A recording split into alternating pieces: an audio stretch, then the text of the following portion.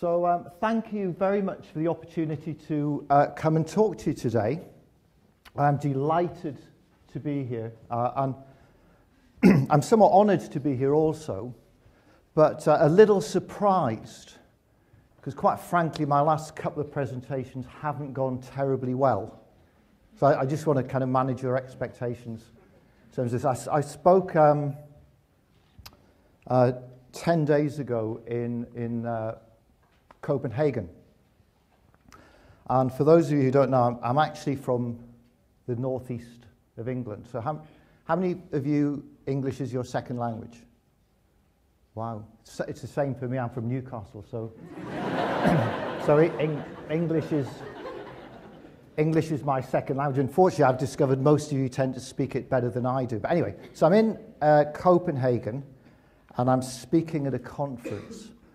And a lot of people there from Norway, obviously next door. And I'm trying to make the Norwegians feel at ease by saying, you Norwegians and us folk from Newcastle have a lot in common.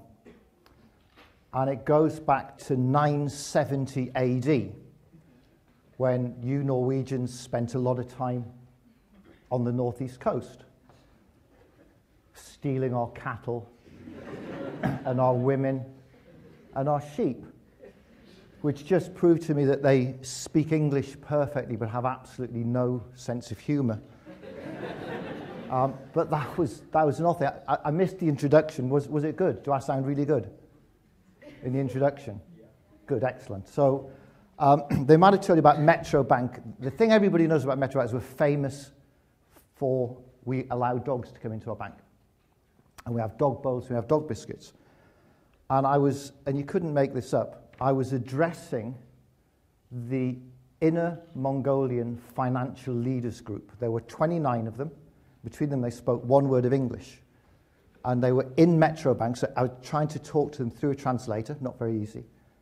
And I'm showing them around, I'm very proud of the bank. I'm going, here in Metrobank, we love dogs. Just not the way you do in Mongolia. So what I want to do over the next 30 minutes or so is three things really. I want to tell you a little bit about Metrobank. I want to talk about the philosophy, and I want to talk about how it's delivered. But I know a number of you, I suspect, are or wish to be entrepreneurs. So who wants to start their own business? Yeah, quite a lot of you. So what I want to do is just before I go through those three things, is just tell you a couple of the challenges that we had in creating what was the first new bank in the UK for over 100 years. So just to give you a sense of some of the challenges that we faced. So could we get regulatory approval? Could we get authorised? I know that you had Andrew Bailey speak on Friday, who I have a great deal of respect for. Getting approval for a new bank was very, very difficult. It was almost Kafkaesque. So at one point in the process of approval, we were told by the regulator that we couldn't be approved, we couldn't get a bank license until such times as we could prove to them that our IT platform worked on the external payment system, okay? So it can't be authorized till we've proved that our IT system works on the external payment system. However, you can't go onto the external payment system until you're authorized. And we had this 6-month circular conversation. So getting regulatory approval was very, very difficult, very time-consuming, and therefore very costly. The second challenge was around IT and infrastructure. So whether you build a bank for one person or 1 million customers, you need to have the same very robust, very secure infrastructure. And it's very expensive. In America, where there's about 7,200 banks and about 200 new banks every year, there's a very active system in providing very simple, rentable banking solutions. This just didn't exist in the UK. We had to build out a solution whilst we were waiting to be regulated. And it cost us about £8 million before we were even We'd spent this money. And if the bank hadn't regulated us, the Bank of England and the FSA, that money would have just been completely wasted. The third challenge was raising capital, so raising money for new business. We ultimately raised about just over £250 million, £253 million for Metrobank. But raising the first bit, the first £75 million, was incredibly difficult. And you just do these series of roadshows presenting your business case to hedge funds, private equity, venture capital, private offices, family offices, all sorts of things, just day in, day out. And you try and do them all in a relatively short period of time, like 10 days or so. So we did 10 days in the UK, no interest. Nobody thought there was an opportunity for a new bank. We could not get £1 of raised equity in the UK. So we actually raised all the money in America. In a 2-week period in 2008, between, so round about the last week of August, first week of September. And it's just presentation, presentation, presentation. Baltimore, Philadelphia, New York, Connecticut, Boston. But you're kind of backwards and forwards, just meeting, 10 meetings a day. And finally, on Friday, the 8th of September, we had commitments. Were you at the ball last night? Yeah? No? Problems with buses? Yeah, nothing to do with the ball. Okay. So, Friday the 8th of September, we have commitments to $116 million. Right? So first time the bank feels real. We've got commitments to $116 million. I flew home on the Friday night, overnight, got free upgrade from BA, very unusual. So I had a glass of champagne on the plane, went home, told my wife Saturday morning, we've raised all the money. She went out to spend it. And then on the Monday, Lehman Brothers went bust. And of the $116 million we had committed on the Friday, 56 million of it disappeared on the Monday. So, and a number of the companies actually had disappeared by the Monday. So raising money was incredibly difficult. There were the issues around the economics of the physicality. Metro is very much a physical branch-based bank. We call them stores, and I'll explain why in a minute. So could we find physical locations that fitted our economic model? Because we think of ourselves as a retailer, not as a bank. So we're competing with other retailers for properties. And we want the best property, which is generally the most expensive. And the final challenge, of course, is could we persuade people to switch? You know, people in the UK traditionally don't switch banks. So that was the final challenge. Could we persuade enough people to switch to Metrobank? So let me just tell you a little bit about us. So first new bank for over 100 years. We're 50% retail and 50% commercial. So commercial is generally SMEs in our case. Because the size of commercial business you can handle is a function of the size of your balance sheet. So when we opened our doors, we had very little by way of deposits, just shareholder money. We could make loans of maybe £1 million. Now that the balance sheet's closer to £1 billion, we can make loans of 10 or 15 million. So about half of it's commercial, half of it's retail. We think of ourselves as a retailer. And retailers, the great retailers, are single-minded in their pursuit of what is it that customers want. And what customers want in terms of banking is primarily two things, if you leave aside the hygiene factors like safety. It's around service and it's around convenience. So we open 7 days a week. We open from 8 in the morning until 8 at night, Monday to Friday, 8 till 6 on Saturday, and 11 till 5 on Sunday. Funnily enough, those are the hours people want to bank. People want to bank on their way to work in the morning. They want to bank on their way home in the evenings or at weekends. People don't want to bank between 9 and 5 because that's when they're at work. And interestingly, we open more accounts outside of traditional banking hours, i.e. after 4, 5 o'clock in the afternoon, on Saturdays and Sundays, than we open in normal bank opening hours. We're going to talk a lot about the physicality of it because physical locations are important. They're important to us for two reasons. One is that 9 out of 10 accounts are opened in a physical location.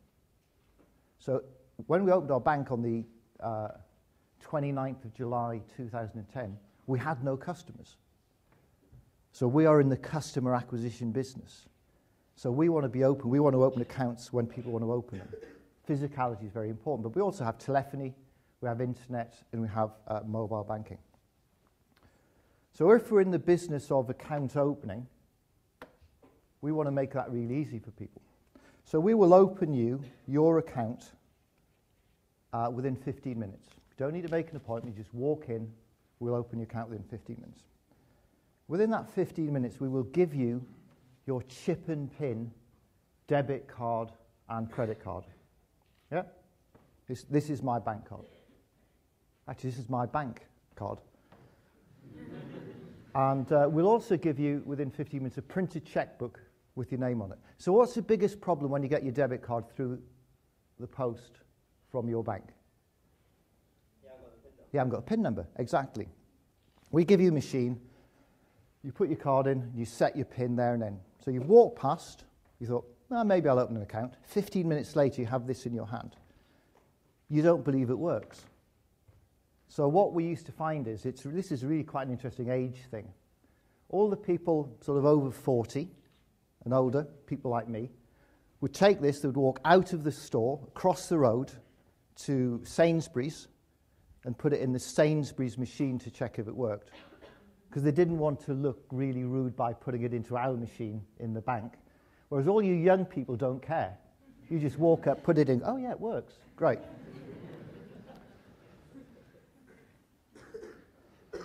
We've got, just to give you some little bit of background, 16 stores open to date. We think we can open about 220 of them broadly within the M25. Not exactly, but near enough. That's the one on the left is East NatWest. Right is Metrobank. This is, I think this one is Hounslow. And you will see that everybody's going to Metrobank and nobody's going to NatWest.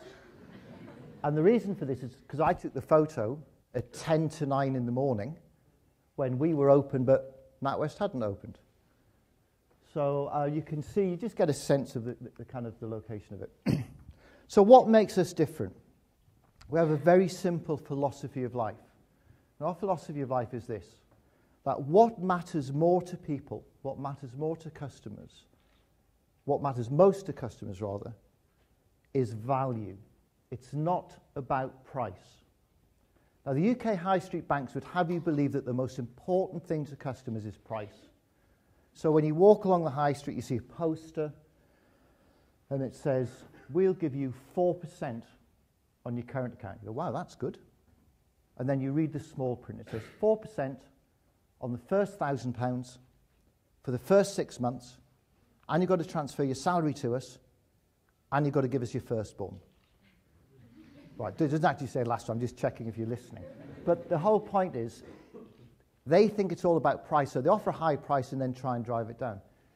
What matters to people, and I suggest what matters to you, is not price. Price is not the key determinant in life. What matters to you is value.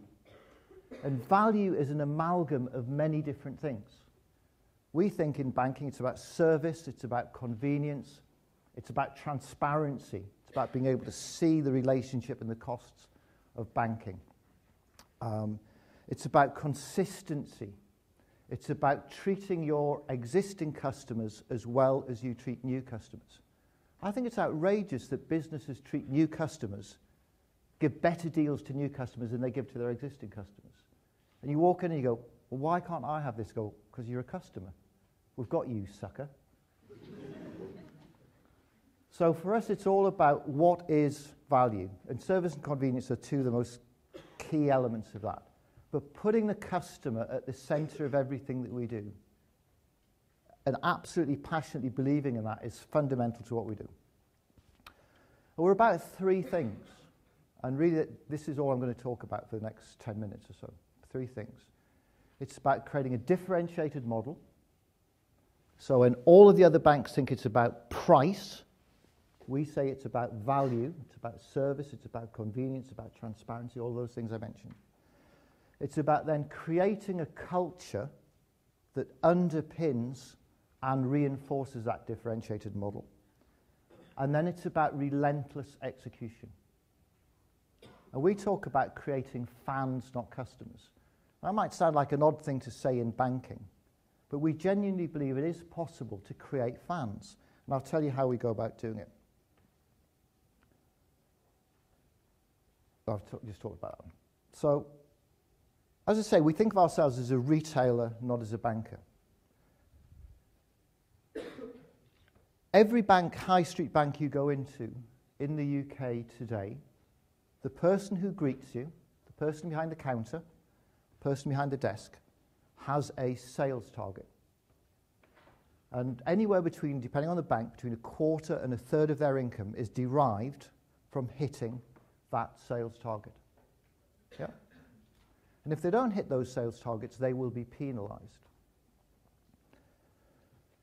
Now, call me old-fashioned, but if you set people's sales targets, you incentivise them to sell things, you reward them for selling things, and you penalise them for not selling things, I think there's a fair chance they're going to try and sell you something. And that's why the UK banks get 5,000 complaints every day. They're only open Monday to Friday. Imagine if they're open 7 days like us. Every person you meet when you walk into a Metrobank has one target and one target only, which is a customer satisfaction target. They have no financial rewards for selling you anything. So I don't believe you can claim to be customer-centric if you then reward your people for selling things. That is not in the customer's best interests. There is an incongruence there. Culture is really, really important to us because the culture has to underpin everything that you do. And in a service business like banking, service is delivered by people. So it's very important to us that this culture that we deliver, excuse me, underpins our model. And I see a lot of businesses where this isn't the case. So the one I see most commonly is businesses who say, we want to enter into a dialogue with our customers. We want to engage our customers. We want to use social media to do that, to create this dialogue, to understand what our customers are thinking. Then they won't allow their staff to use social media devices at work. So they say one thing and they do something very different.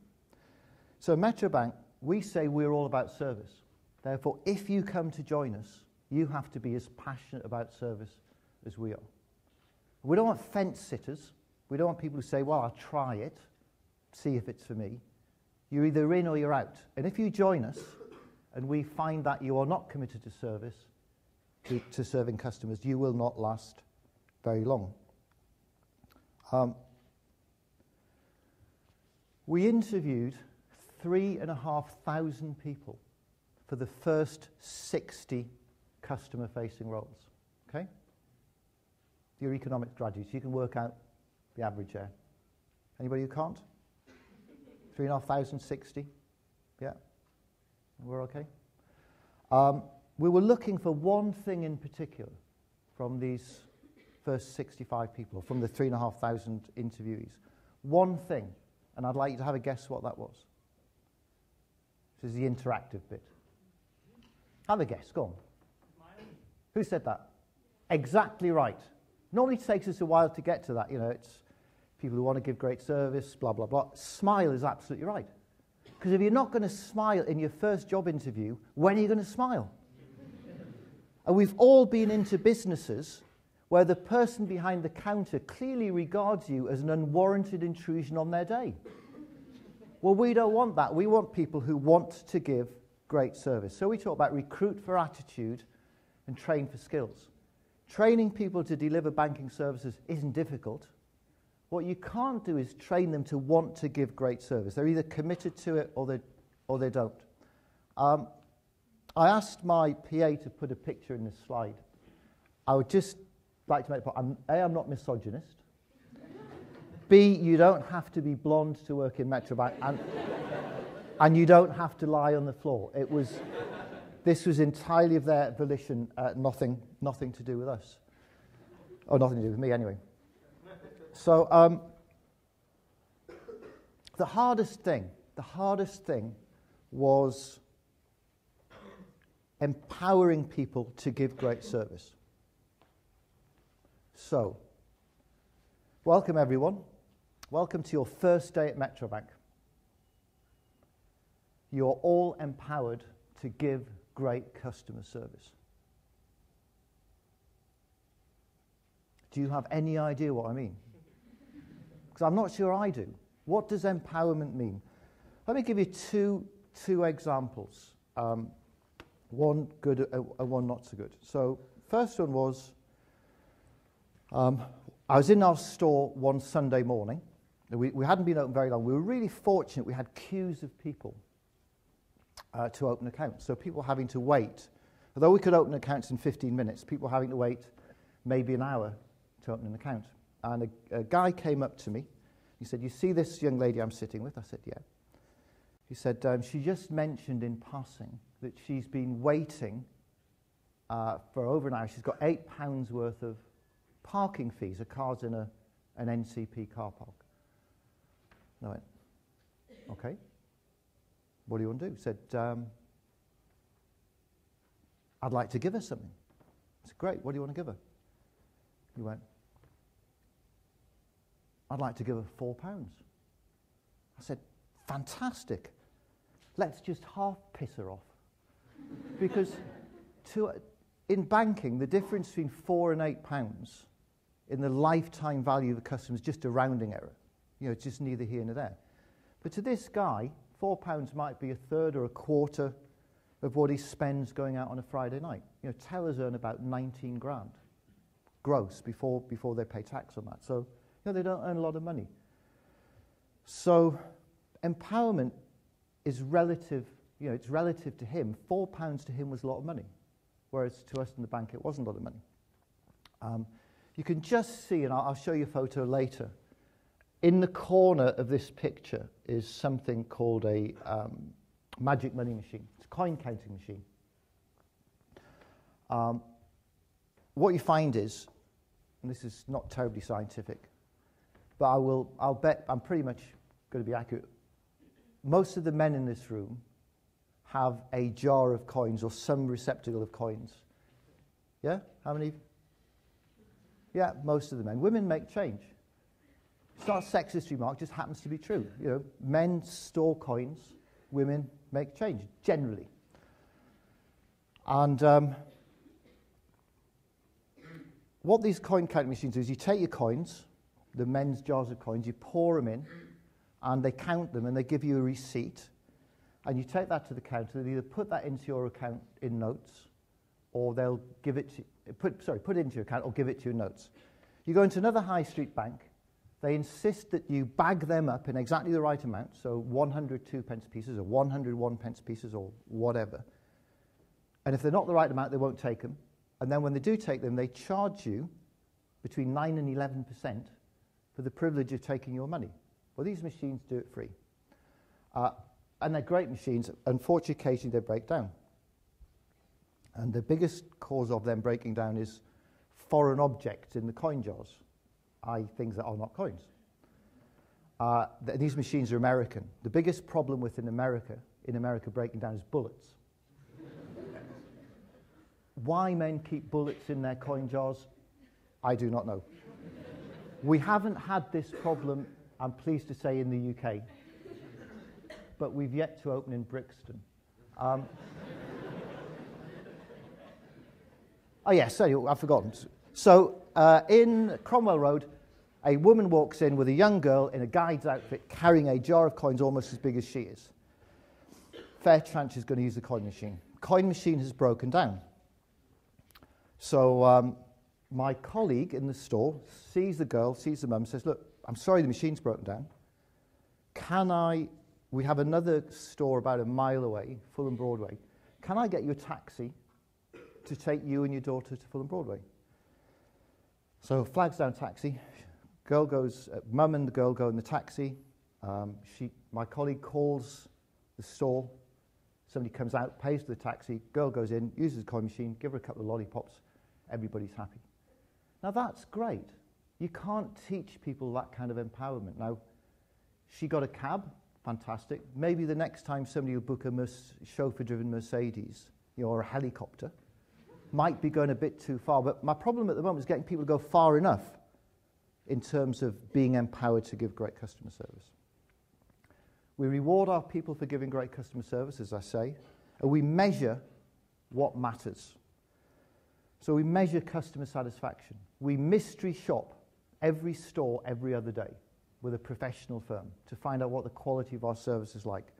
We have customers who have volunteered to do the same thing for us. We don't pay them. They have just volunteered to actually go out and give us feedback on the service that they receive. We measure complaints and we measure customer advocacy through something called Net Promoter Score. Some of you familiar with that? A couple. So Net Promoter Score was invented by a guy called Frederick Reichel. A great book on it, and it basically says this. You ask customers to score you 1 to 10. 1 being absolutely terrible, 10 being absolutely brilliant. You ignore 7s and 8s as being passives. You regard 1 to 6 as negative, and 9 and 10s as positive. And you subtract the negatives from the positive to get your Net Promoter Score. There are banks in the UK that have negative Net Promoter Scores. And this is what we get. This is a form filled in by a customer. It's actually a very good form filled in by a customer. We get bad ones, but I wasn't going to put one of those up. This is quite a nice one. Everything that's in red was from the customer.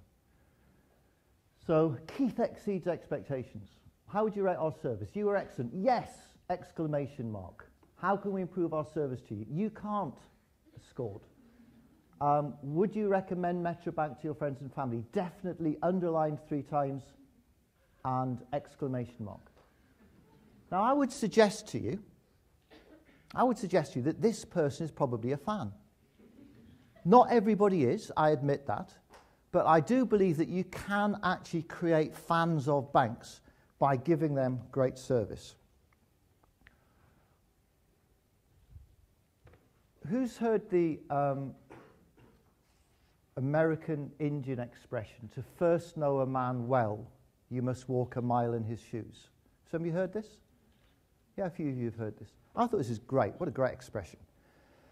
Because by the time he realizes you've got his shoes, you're a mile away. But apparently that's not the purpose of it. It's to first know somebody well, you've got to get inside their skin. You've got to really understand them.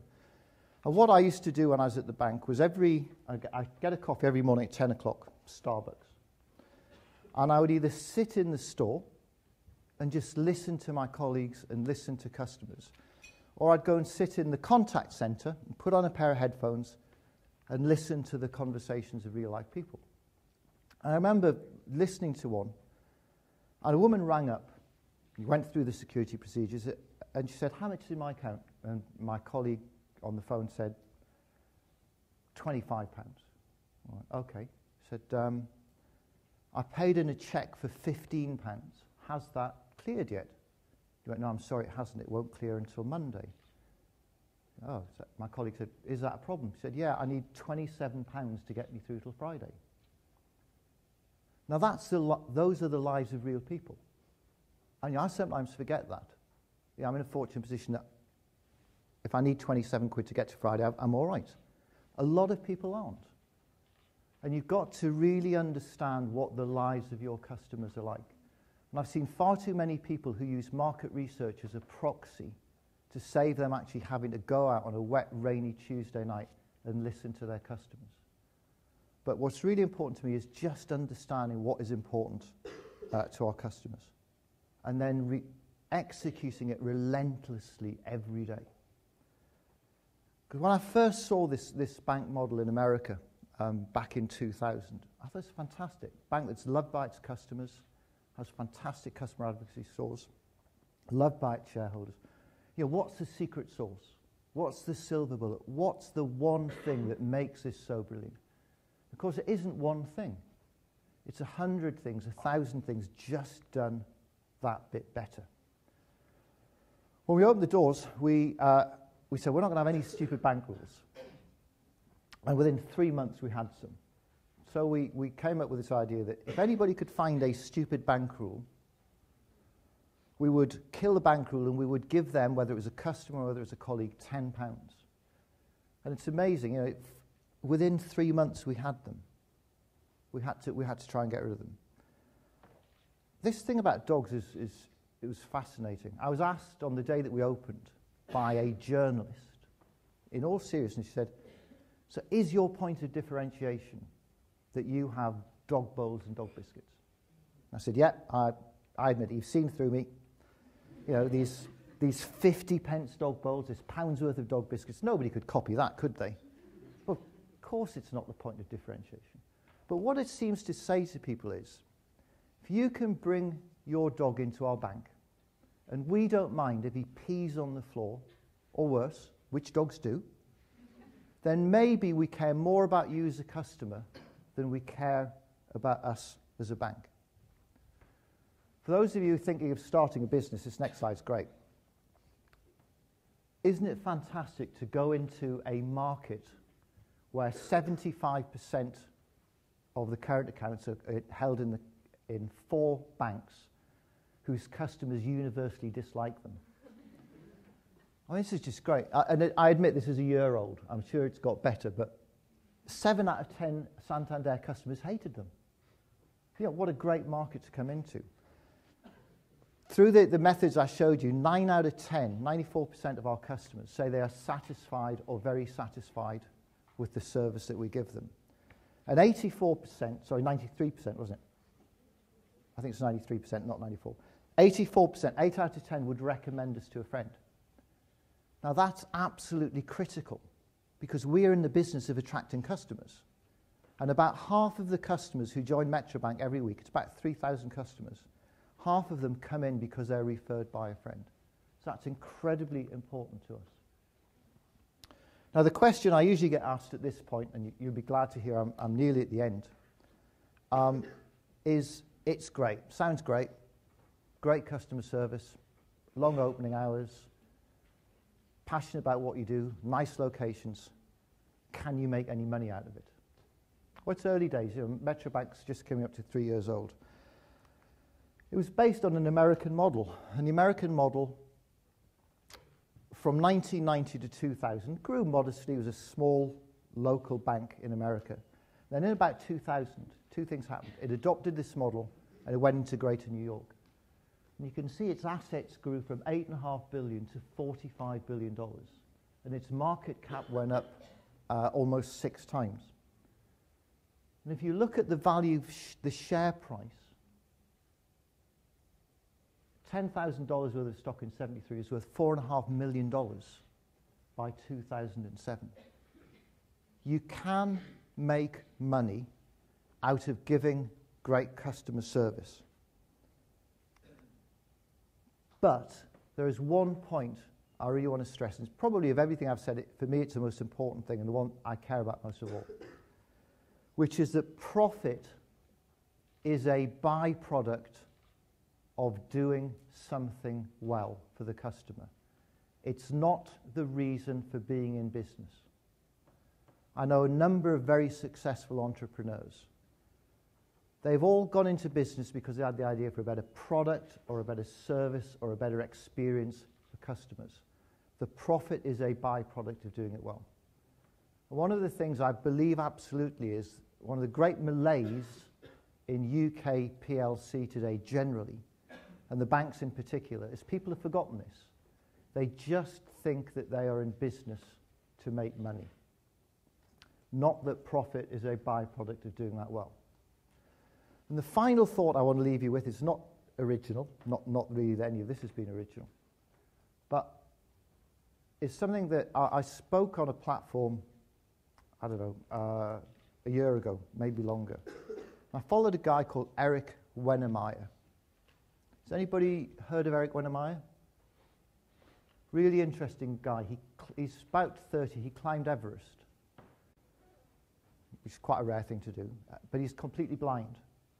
He's the first blind person ever to climb Everest, and he's a very accomplished climber. And he said something which really stuck with me, and I just leave you with this particular thought. He said that there is an expression, seeing is believing. Yeah? Seeing is believing. He said that's entirely wrong. He said what it is believing is seeing. He says, because if you really, really passionately believe in something, you will see what it looks like. We're passionate about Metrobank. We think we can grow it one customer, one colleague, one store at a time. And that way we can create fans, not customers. Thank you very much.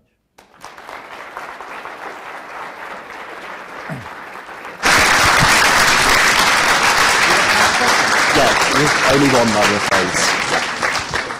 Thank you very much, Shanti. Thank you very much, Shanti, for that. We've only got time for one question, I'm afraid, though. So, two very quick ones, very brief. There's, one down here, and then we'll go to the lady towards the back. Hi, thank you for your speech. I'm interested to know that for a bank to be successful or to perform well in the long run, you need to have a huge pool of human capital to work for you. Like, how could you attract those financial professionals to work for you at the beginning of the stage of this business? It was difficult. So I would come to somebody like you and say, you're a very talented guy, I want you to come and be our head of compliance or head of credit or whatever. We haven't been authorised by the Bank of England yet. In fact, we may never get authorised by the Bank of England. But I'd like you to come and join us, and maybe in a year's time there won't be a job for you. Not a great sort of job offer. It was amazing how many people would accept that. People were passionate, they really bought into the vision. People don't work for money. They work for satisfaction, they work because of the peer group that they work with. It's a whole bunch of other things. Money's not the key determinant. And we were just very fortunate a lot of people shared and bought into that vision. And interestingly, now I've stepped down from the bank, there are people there who are more passionate about it than I am. Okay? Thank you. So there's a lady in the blue sweater at the back, towards the back.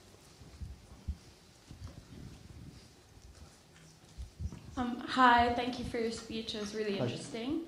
I wanted to ask you, how do you think the current economic conditions, especially the lack of confidence in the banking system, has affected the development of Metrobank? Do you think that it has made it harder to attract new customers? Or, on the other hand, has it made it easier to attract customers who maybe have lost faith in the traditional banking system? That's a great question. There's several bits that I'll try and give you a very short answer. Firstly, because interest rates are so low, I think we found it easy to persuade people to switch. Because if you're getting a really, really bad service from one of the high street banks and you're getting no interest, why wouldn't you consider switching to another bank? What makes it hard, because the yield curve is very flat, that's the long-term shape of interest rates projected out, is very, very flat. Banks need a steeper yield curve to make money. About a third of the Metrobank stores currently break even at the store level. And by the middle of next year, the bank as a whole will be breaking even, and that's at the point at which it'll IPO, because it'll need more capital to extend. So I think we've seen a seismic shift in people's attitudes. People used to say, I don't like my bank, but I trust them to look after my money. And now people are saying, I don't even trust banks to look after my money. So there has been a real cultural shift in the last 4 or 5 years. Okay, can we thank Anthony again for his time today? Thank you very much.